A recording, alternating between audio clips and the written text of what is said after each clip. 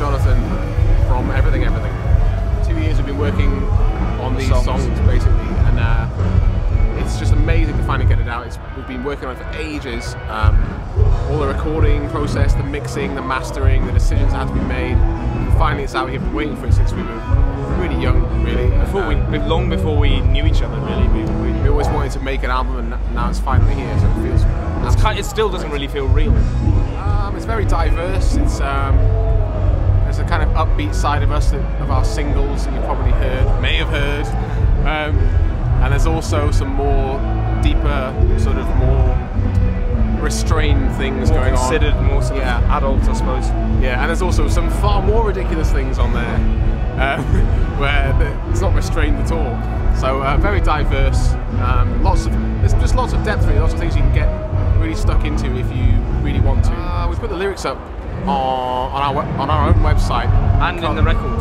Yeah, definitely in the record. I think the lyrics are really, really important to what we do, and because of the way they're delivered, a lot of people don't know what the hell I'm saying a lot of the time, and I spend an awful lot of time getting them right and working on them, and they're just as important as everything else we do. And I don't want people to not know what's going on. I really want people to hear what I'm saying and get into lyrics, because there's a lot of levels you can approach them from. There's lots of double meanings and hidden things and personal things, but also kind of global things, or things that affect everyone in there.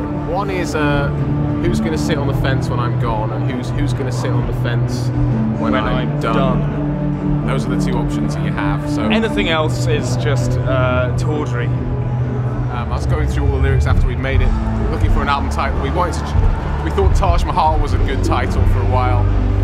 Went against that. A lot of people disagreed with us. Yeah.